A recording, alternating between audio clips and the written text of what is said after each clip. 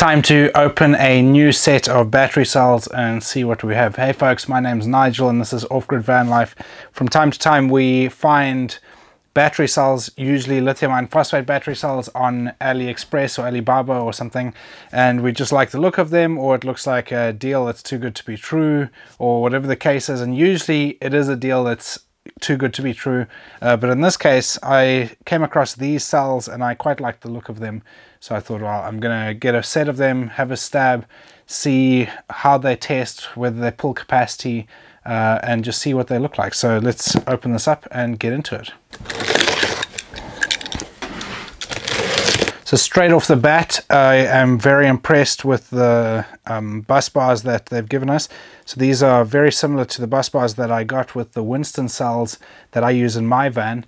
And they're basically sort of these layered bus bars. So it's multiple pieces of copper in a layer. So there's five copper sheets here.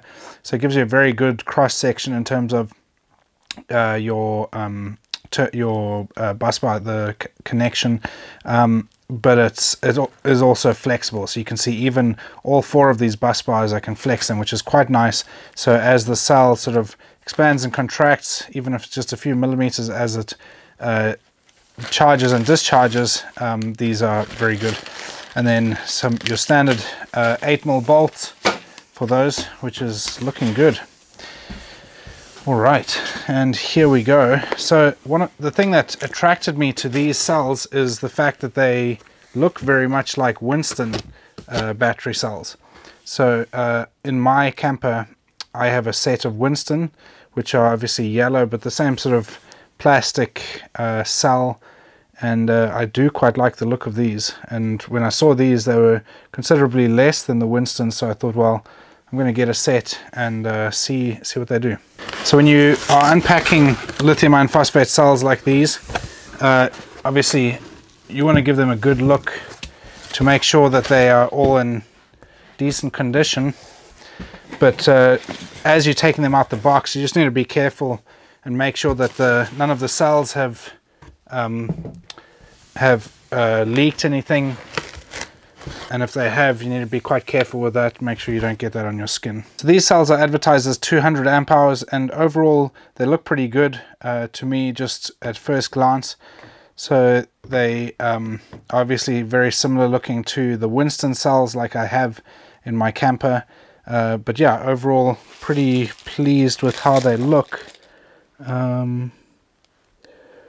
Although, interestingly, a couple of these look like they have helicoils in them.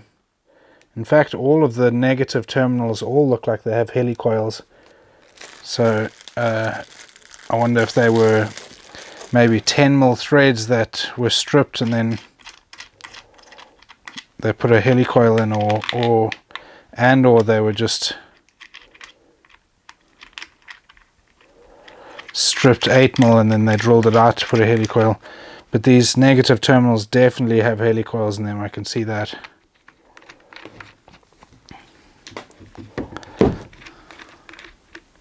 Sorry, the positives, not the negatives.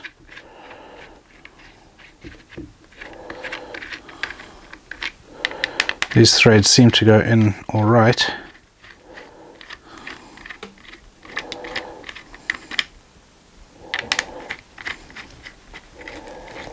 So yeah, look alright. So yeah, we're gonna set these up to top balance and then run a capacity test and see how we get on. So I'm gonna tape them up in the usual way, configuring them in series as if we're gonna build the battery out, and then we'll connect it up using some wires like we usually do. So we'll get that in place here.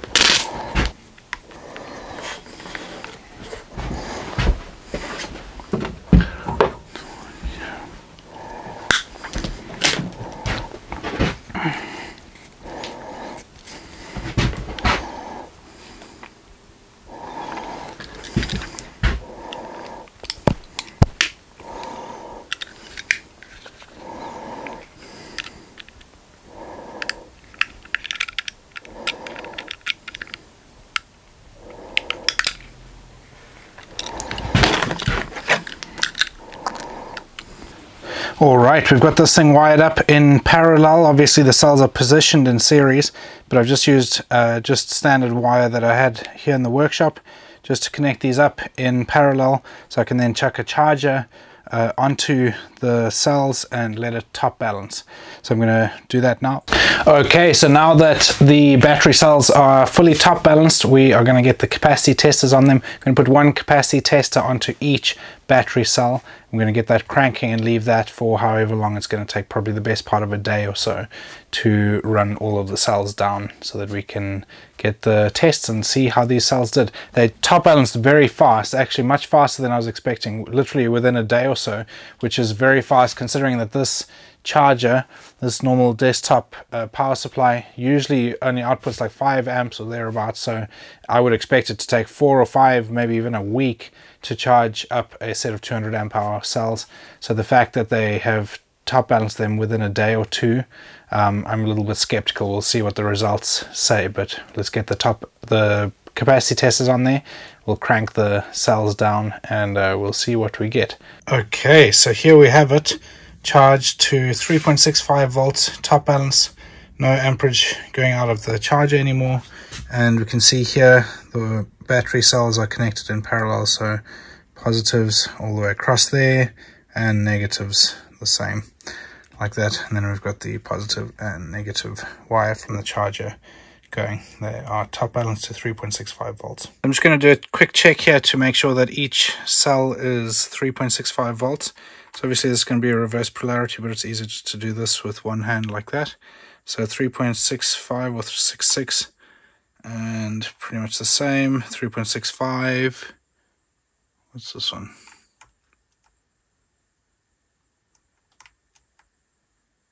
3.66 and 3.65. So yeah, all pretty much on it.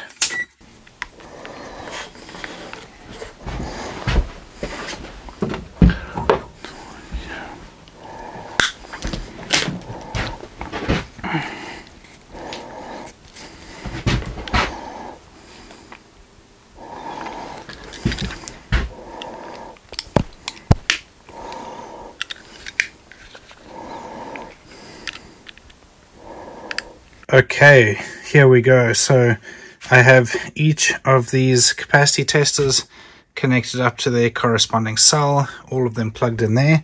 So we have 3.62, 3.64, 3.62 and 3.62. So everything's connected up there. These are just M6 lugs that I've just put on the side of the terminal there and then tightened down, because the bolts and the thread terminals on these cells are M8. I didn't feel like making up new cables, but there's enough contact there. They're going to draw very small amperage, so happy with that. So now I am going to shift that over and get this thing quickly. Before, you can see from the previous test there that I have 183 or 184 amp hours. That was meant to be a 200 amp hour battery cell as well. So I'm just going to reset all of these. And so if we go through and do it on each of them, so it zeroes it.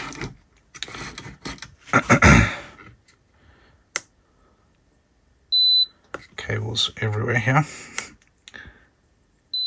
All right, there we go. So these are set to turn off at a low voltage disconnect of 2.5 volts. So under draw and with the voltage drop on the cables, that will mean that when the cells then settle, they'll be around about 3 volts. And so it'll pretty much, it should give us a good reading. So we're going to get these things winding now. Obviously we'll see the voltage drop as load is placed on the battery. Going to get this up to probably about 12 amps. There we go.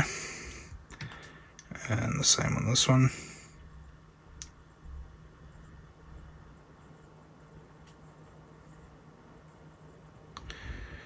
And same on this one.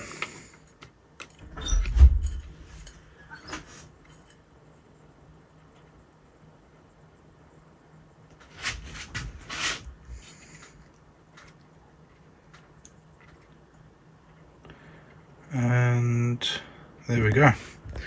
So all of these run about 12 amps, and obviously we've seen some voltage drop, which is to be expected. And we can see here it started clocking up the amp hours there, so 0.18 of an amp hour on that. So looking pretty good. We'll leave that for a few hours, a couple of days probably it'll take if they pull capacity. And we'll see how these cells get on. I'll keep you guys posted. Okay, so here we go. Everything's still connected. Let's see what we got to here. So 161 amp hours on that one. Turn the dials down, otherwise they'll start trying to test some more. 163. And let's see this one here. 155. And then finally, this one over here. 163. Well, folks, there we have it. These are advertised at 200 amp hours. Look too good to be true, and they were too good to be true. So yeah, just goes to show that so many of the listings on AliExpress, Alibaba are just for garbage. So yeah, I mean, they looked reasonable. The seller looked reasonable. I'm happy to link the seller down in the description below. Would not recommend that you buy these. There are much better options. For that matter, Winston cells in general, I think there's much better value for money than what you get from Winston. I'm running a set of Winston in my camper van, and mainly it was just done to test them to see how good they actually were. And from I'm also running in parallel another set, so actually Catel cells, to test those. And as you may know, we stock Eve cells on our website, and those are our preferred brand, but we do test other cells from time to time, and especially when we see a screaming deal that looks awesome like these did, we test those too. So yeah, there we go. So now I'm going to start the arbitration process with the seller to see if I can get some money back. They will probably want the cells shipped back to China, which inevitably is what kills the whole transaction, because what happens is you buy the cells for, say, $500 or whatever, $600, $800 thereabouts. You get them, they turn out to be duds. They are pulling sort of 85% capacity like these ones are, and you go into the arbitration process, and AliExpress or Alibaba, generally speaking, and they know this as well, that it completely screws us over here. They know that when they say to you, okay, no problem, we will authorize a refund provided that you send the product back, costs you like $150 or 120 pounds to ship these back to China, in which case it's almost worth keeping them even though they aren't pulling capacity, because of how much money you'll lose just sending them back to China. So we've had that time and time again. It's an age-old thing. So the sellers in China definitely know all about that, and it's one of their tactics for getting money out of you. So yeah, there we go. Would not recommend these. Don't buy these. I will link the seller in the description, because I know I'll get comments asking to name and shame them. But yeah, don't go buying these. Hopefully you've enjoyed the video. We'll see you guys in the next one. Cheers.